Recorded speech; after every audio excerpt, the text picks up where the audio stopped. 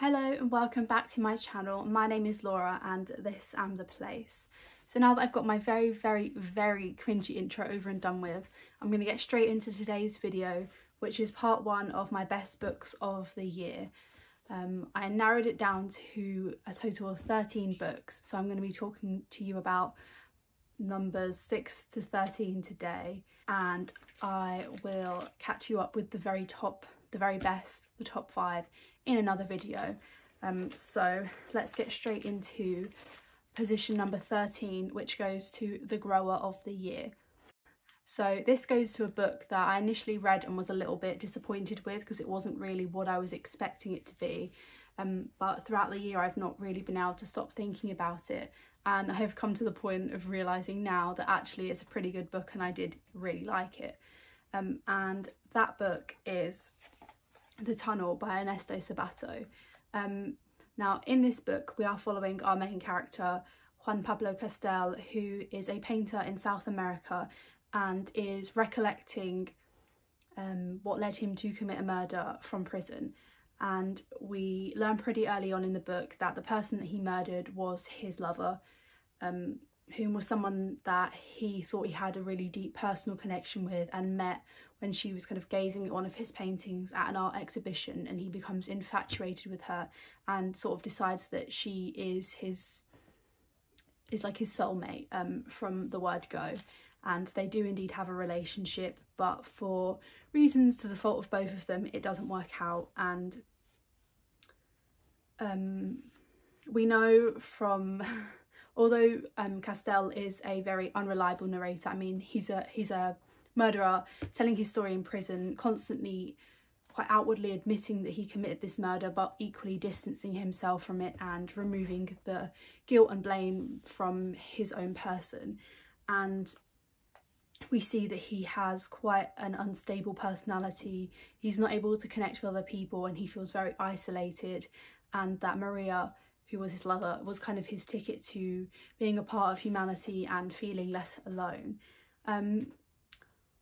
What I really like about this is, number one, I absolutely adore an unreliable narrative. I think it's so interesting to see the way in which people can deliberately and subconsciously reconstruct their realities to fit with what is most acceptable to themselves, the way in which they deviously lie and just kind of unpicking what's going on. And I love sort of the mystery of trying to delve in and find the truth, but also seeing that there are different versions of the truth for different people. So what I really like about this is it almost acts as a satire of a traditional detective novel, and Castel kind of picks up the traits of what you might expect from a detective in one of these novels, and has these long deductive monologues where he's picking up all these random disparate clues and piecing them together to a conclusion, which kind of always distances himself from the blame and the fatal nature of his relationship with Maria. And in fact, all of the clues that he picks up, sometimes like in a sort of classic trashy detective novel, are completely arbitrary, and the way in which he fits them together truly don't make sense. But it's very interesting and kind of almost funny to realise that Castel is doing this and to sort of look at the reasons why he's doing it. There's also a really lovely part in this, well, I say lovely, this is a really great passage in this book where we find out why it's called The Tunnel, where we have this really detailed imagery of how Castel has always felt through his life, as though he's in a tunnel and his sort of journey or destiny has been predetermined, but he's also been isolated and underground and trapped. And when he saw Maria, he thought that he had seen someone who was also in the same situation as him and could relate and could join him and make him feel less alone. But that ultimately at his darkest moment, when he realises this relationship isn't going anywhere and doesn't mean anything, and that he realises that he is in this tunnel but she's not in there with him, and she's kind of looking in from the outside. And yeah, I just thought it was really powerfully showing the way in which it feels to be completely disconnected from everybody else in society, to be different, to feel isolated, and the depth of like longing for human connection and the importance of connecting with with the rest of your community and with other people. And also what was really fun about this, I thought, was that the imagery so much echoed the film Us, which came out a couple of years ago, I think, and I had watched around a similar time. And I was just struck by how uncanny the similarity between this passage about the tunnel is with the kind of idea of parallel lives in that film. I don't want to go into it too much because I don't want to spoil it, but if you have watched this film, I would really love it if you could have a look at this book and tell me if you get it, because I was just kind of, in a sense, the fact that I don't think anyone's ever referenced this book in connection with that film kind of made it so much more spooky and sort of interesting and convincing that you had this kind of similarity between the two different pieces of work that were kind of gunning towards a similar theme. But yeah, so I really love this, and the more I think about it, the more I think this is an excellent book, and I would highly recommend you to pick it up. So in position number 12 we have the most terrifying or scariest book of 2020 for me, and that might not be a surprise to many of you. I think this has been going around a lot this year and it has got high praise from so many people, so I don't think you really need me to harp on about it too much. But that book is I'm Thinking of Ending Things by Ian Reid. Oop, there we are, that's better. We're following a young couple who are going to visit the boyfriend's parents for the first time, and despite kind of agreeing to go on this journey, the girlfriend has been for some time and for the duration of the journey continues to think about ending their relationship. And that's basically the whole sort of setup for what goes on, and we kind of see her discussions with her boyfriend, but also her recollection of things that have been on her mind and what she's thinking about during the trip. And this is probably not like going to be one of my all-time favourite books forever, just because like a thriller doesn't usually have that kind of longevity for me, but I couldn't sort of talk about my best books of the year without mentioning this, because it is such a skillfully written book. I was absolutely amazed with how brilliantly Ian Reid manages to build this tension in this book and keep you so sucked in, and like, it was so scary. I was actually genuinely scared. I don't find any book scary ever, to be honest. Like, I just kind of always maintain this sort of sense of detachment from them, but this, I was so involved. I was so worried and stressed and scared for the people in this book. Yeah, it was genuinely like watching a film for me, which is kind of a medium that I find affects me more in my fear stimuli. But yeah, I was just absolutely gobsmacked. I was thinking for days like, oh my god, how did he do this? How did he make something so scary and so impactful? It is such a powerful book. So I would really recommend reading this just for the experience of giving yourself a fright. The award for number 11 goes to the book that is most for me. Now, that book is Mother, Brother, Lover by Jarvis Cocker. This is just like a collection of Pulp and Jarvis Cocker solo work lyrics, and then at the end there are some notes and annotations on the lyrics contained in here. I've wanted this book for so many years because I am absolutely obsessed with Jarvis and Pulp. Like, I absolutely stan them. They're my ride or die. Like, I don't know what I would have done without listening to Pulp and Jarvis on my Spotify Wrapped every single year of my life, and I imagine they will be forever. So yeah, this is the most for me because it's just kind of like a very random random and specialised recommendation that makes it just perfect for me. Yeah, I've read this pretty much as soon as I got it. It's kind of fun just to keep going back to and pick up, and sort of maybe as you've just listened to a different track to go and see what the notes are about again. The notes kind of differ or vary between general notes on sort of cultural context, which mostly I'm already aware of living in the UK. And then sometimes Jarvis talks about what inspired him to write a particular song. Like, I was surprised A Little Girl with Blue Eyes, which is one of my favourite ones, was inspired by a photograph of his mother who actually has hazel eyes. So yeah, just kind of fun random facts like that are only probably going to appeal to somebody who loves Pulp and Jarvis. But if you do and you haven't got this, it is a pretty fun thing to have. I would recommend, though don't expect too much. Like there's not, like, it's not detailed annotations. There's usually like half a page per song. You can't really see, and sometimes it's literally just like explaining what the milk tray is referencing, or like who the bad comedian is. Sorry, I've got razzmatazz in my head. But yeah, so just be aware that it's not like in-depth storytelling about the songs. It's kind of just random and ad hoc, but it's still very fun as always to be in Jarvis's mind a little bit. Now in position number 10 we have a prize that sounds slightly bitchy, but I promise it's not. So for position number 10, it's the technically worst of the top 10. Now the reason that I've given this place to The Well of Loneliness is because I think most people who read this would agree that Radclyffe Hall is not an amazing writer. She does fine, but like she's not the next best, well, this is a very old book, but like she's not super talented. Like this, like you wouldn't say this is one of the best books of all time. It's not very literary, let's say. And beyond that as well, people do often critique it for the way in which it treats certain issues such as class, gender, and just generally LGBTQ plus issues. However, I think that you have to kind of take it with a pinch of salt and remember that this was written in 1928. So that being said, let's talk about what this book is about. So in this book we are following Stephen, who is the daughter of a very wealthy family. I think they live in the Midlands, I can't quite remember. And her parents thought when they were pregnant that they were going to have a son, and they ended up having a daughter, but they called her Stephen anyway. And as Stephen grows up, she doesn't really fit in with the way in which people at the time would have expected a woman to behave.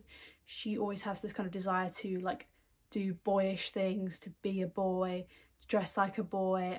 She kind of has these different sort of desires or relationships with the women in her life.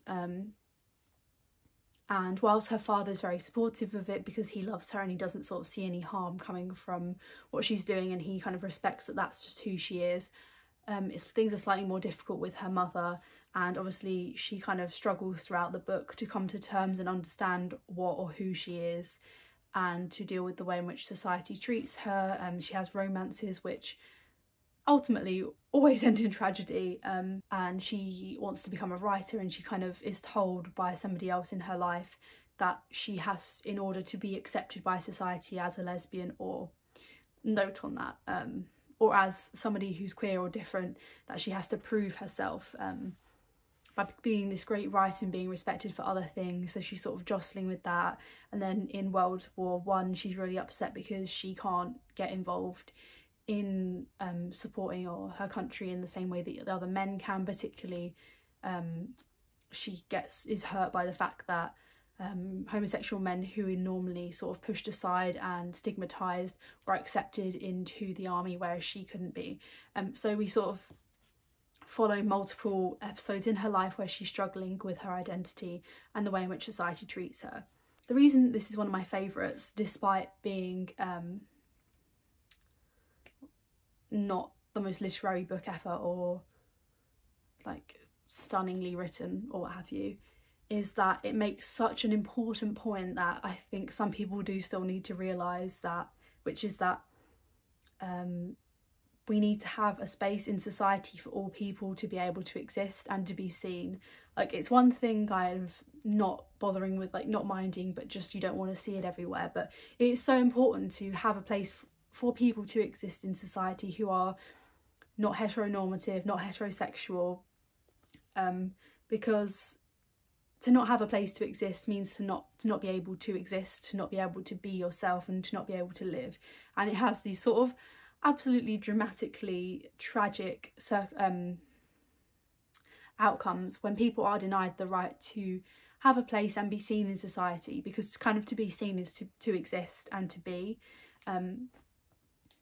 And yeah, I just think that that is a very important thing that people need to grasp, whether it's because of somebody's religion, somebody's sexuality, just the way somebody likes to be, somebody's race, anything about somebody, it doesn't matter. Everybody has a right to be seen and a right to exist and a right to live. And I think this book very specifically looks at that kind of aspect of things, like what is required to be able to live your life. Actually, you need a lot more than just being tolerated. You need to be able to be seen, to prosper and live your life, for other people to also do the same and to understand who they are. Now, onto what I said, like a note about whether or not she's a lesbian.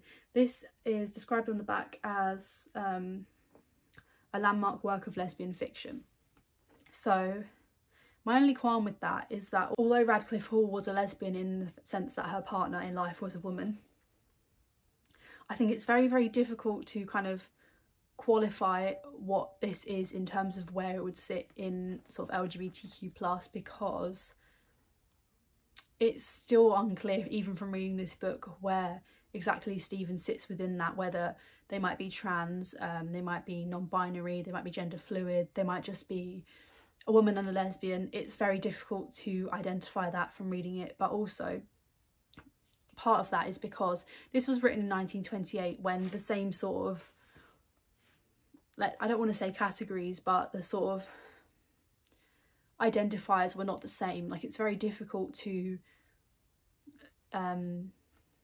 consolidate our kind of current ideas about gender and sexuality with what's in this book. So I would caution you about viewing this as lesbian fiction. I'd kind of just categorise it broadly as queer or LGBTQ+. And another thing to talk about is, obviously I mentioned earlier that many people have criticised this for the way in which Stephen acts as somebody of her class towards lower class people, and also the way in which she kind of perpetuates kind of self-hate for her sexuality, and also the way in which she is quite slanderous and nasty about homosexual men in this book, which kind of comes out of jealousy almost. And I would say that, number one, you have to remember this was written in 1928. Things were different. It wasn't, people didn't sort of act within the parameters that we do now or that we wish for now. And you also have to remember that this is not presenting us with a goal society.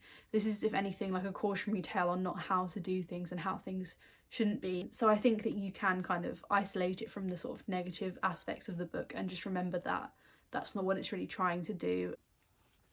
So in position number 9, we have The Best Friend of a Novel, and this goes to the book that both looks at friendship in a lot of detail and also is so warming and autumnal and cosy that it felt like a nice supportive friend to have when I was reading it.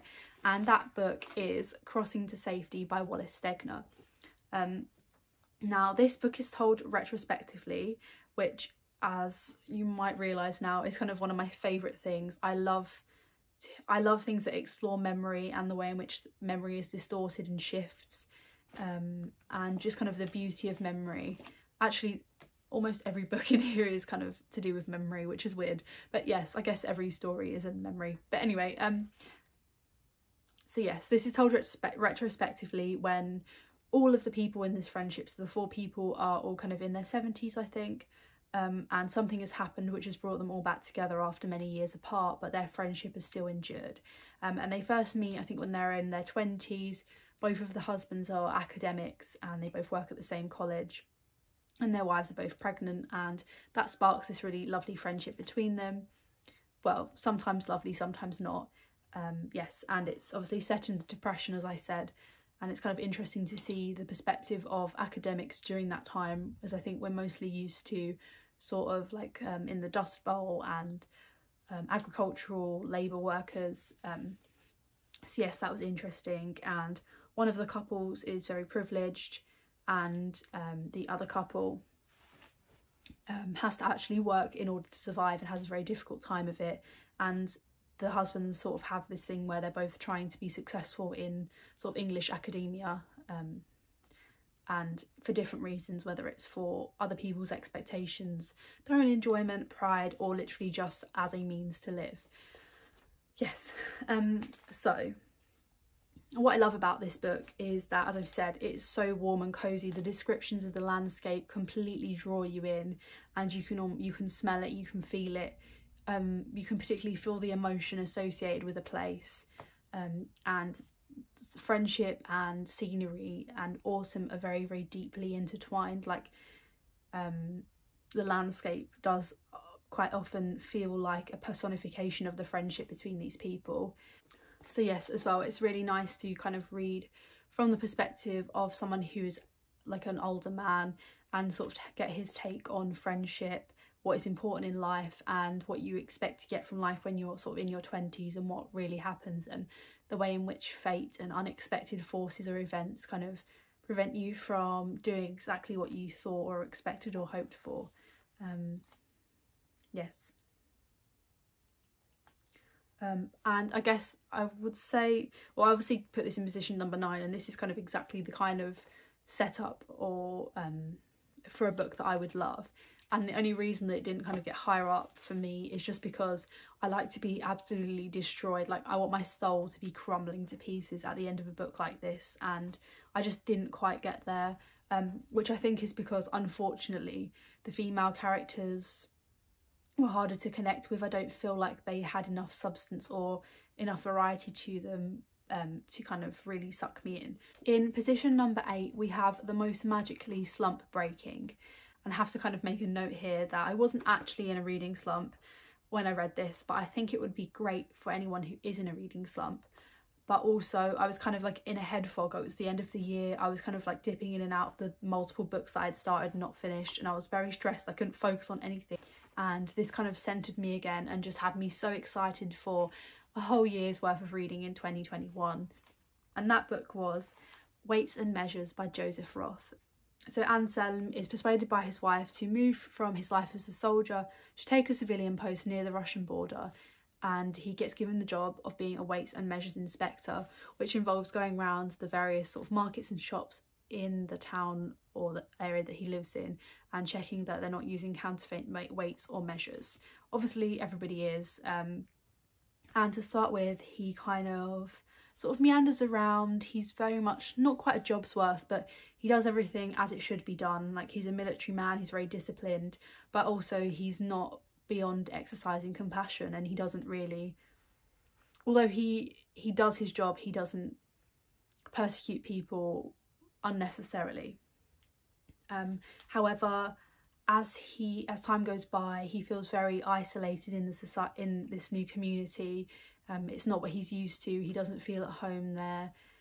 It wasn't what he wanted. It wasn't his choice to move there either. And all of this kind of unmoors him and makes him feel very isolated and unsatisfied, and he sort of builds up this hatred towards his wife who made him move there. And then on top of this, the sort of corruption of those around him, including his wife, kind of pushes him into his own sort of corruption. And someone who starts off as a very good, disciplined man falls into bad stuff. And he steadily becomes more and more corrupted until tragedy ensues. And yeah, it's a very short story. It's interesting to see the decline of this man. But it sort of was more the writing style and the sort of fable or folkloric quality of it that kind of had me kind of entranced and really interested in this, because it's quite a basic story, if you know what I mean.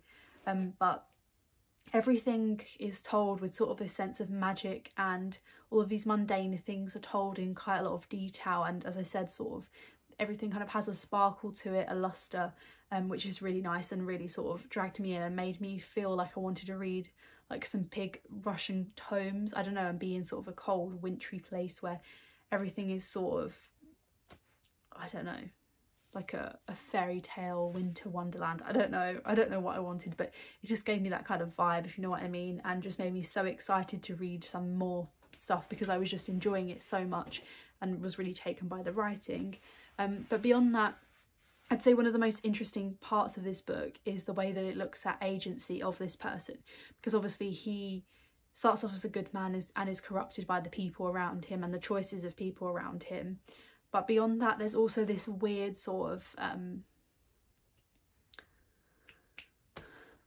mirroring between the environment and the individual and his actions, in that the sort of the coming of the seasons, the stars, the birds, the creatures, the land, all kind of mirror the way in which our main character is feeling and behaving.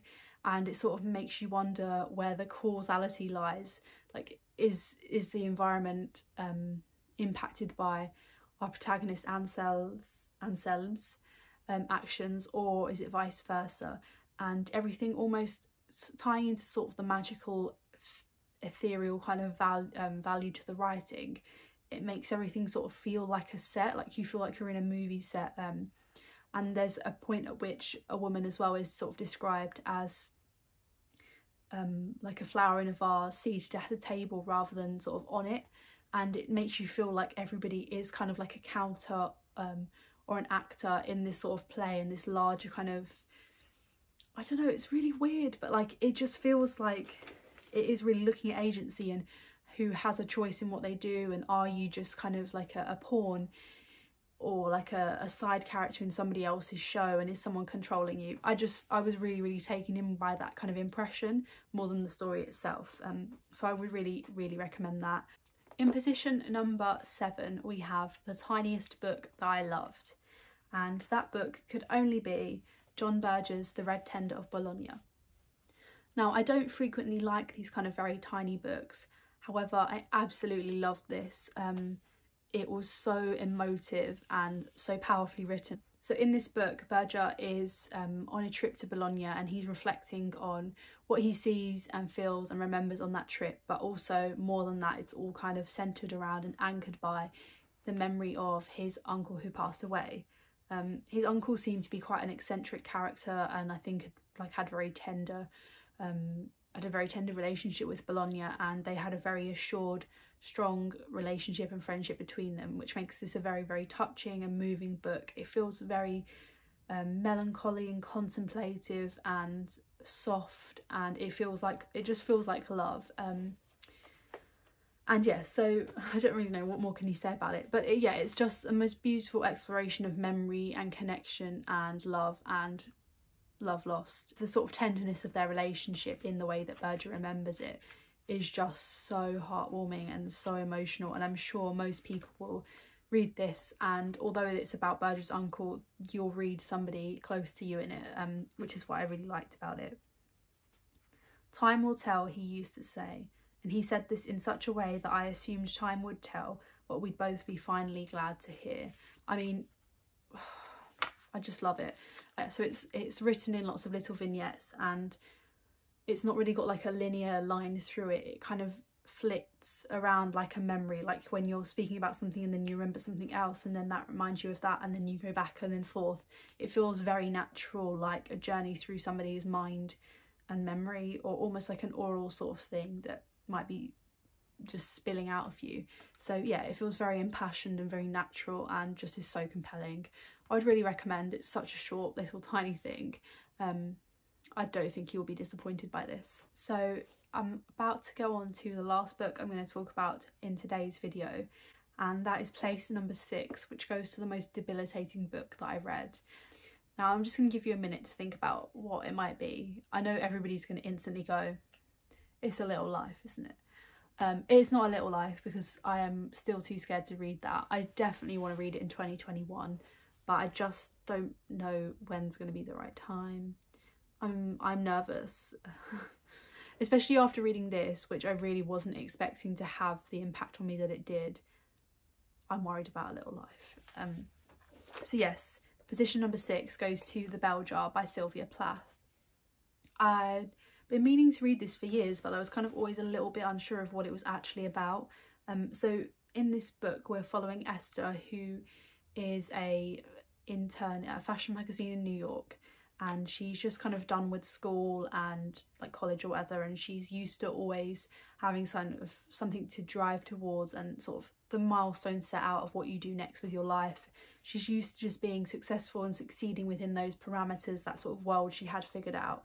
And obviously she's just left, and her whole life is ahead of her. She's got all of these choices to make, and yeah, sort of everything, opportunity and life sits in her hands. And we are sort of with her in New York as she's finishing off her internship and the encounters she has. We're following her with sort of her love interests and like men that she meets, and the way that she responds to them and what she expects from them and how they make her feel.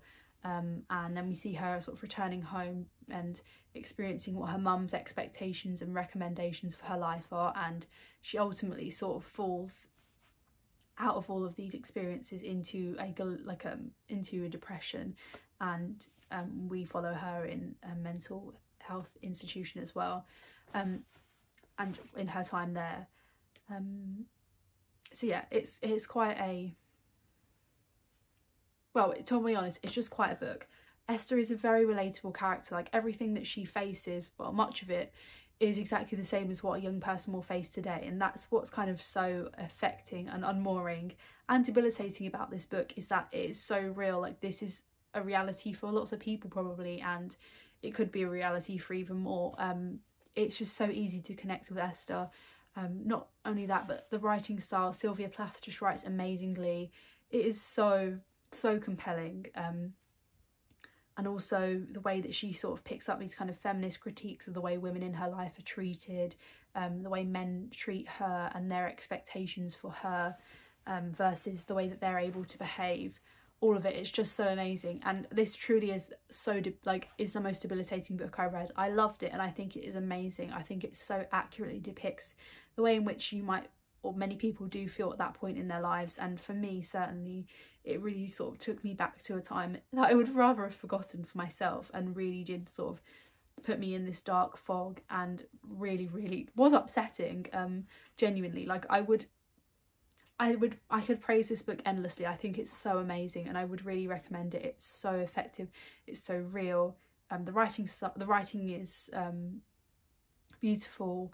It very much sort of puts you in this place. But I would sort of strongly say that this does have some trigger warnings. Like, if you think that this is something that might affect you, I would very much caution you to read it at a time when your mental health will be able to cope with it. I don't know if lockdowns and generally just the situation we're still in is the best time for reading this. If you feel strong enough, please do, but just keep that in mind, because when I say debilitating, it's half a joke, but half of it is very serious. This was absolutely soul destroying. So yes, that is book 6 to 13 in my best books of 2020. Let me know if you've read any of these and you also enjoyed them, or if you're thinking of reading any of them now. I'd also love to hear your top books of the year, and I wonder if you can predict any of my top 5. I really strongly doubt that you will, because it's quite a random selection, I have to say. So yes, if you've enjoyed this video, please hang around and look out for my next one, which will be part 2 of my top 5 books of the year. So thank you so much for watching. I hope you've enjoyed it, and I will see you again soon. Bye bye.